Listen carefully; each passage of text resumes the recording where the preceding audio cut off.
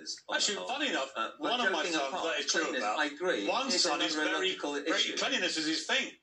So actually, he would make a brilliant cleaner. He's actually he's slightly OCD about it. Well, I take it back. Yeah. I take it but back. here's my point, Hillary. If you're allowed to have a cleaner come into your house, why can't I say to my youngest son, come and clean my house and see him? Well, in theory, you could.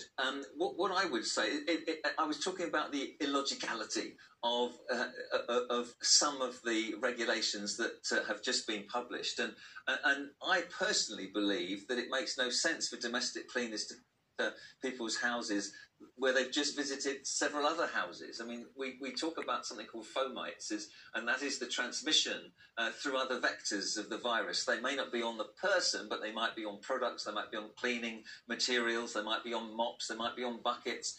If you're having people visiting lots of different households, I think you're asking for trouble. So I don't know why cleaners have been called essential workers. They are in hospitals, of course, and in clinics where you're seeing patients. And workplaces. But I'm not sure domestically if they are. Do you clean your house, Hillary? You're being very bullish about this. No, I'm being bullish about this. Does the pandemic been up cleaners' cleaners are not working for us at the moment. No, but do you clean your house?